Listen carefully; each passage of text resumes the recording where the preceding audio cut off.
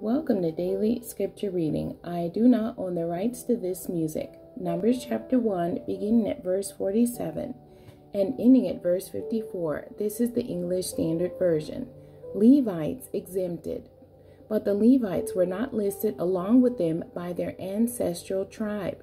For the Lord spoke to Moses, saying, Only the tribe of Levi you shall not list, and you shall not take a census of them among the people of Israel, but appoint the Levites over the tabernacle of the testimony, and over all its furnishings, and over all that belongs to it.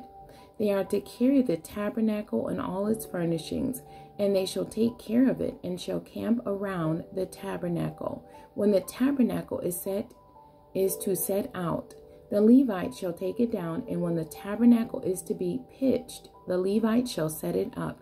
And if any outsider comes near, he shall be put to death. The people of Israel shall pitch their tents by their companies, each man in his own camp, and each man by his own standard.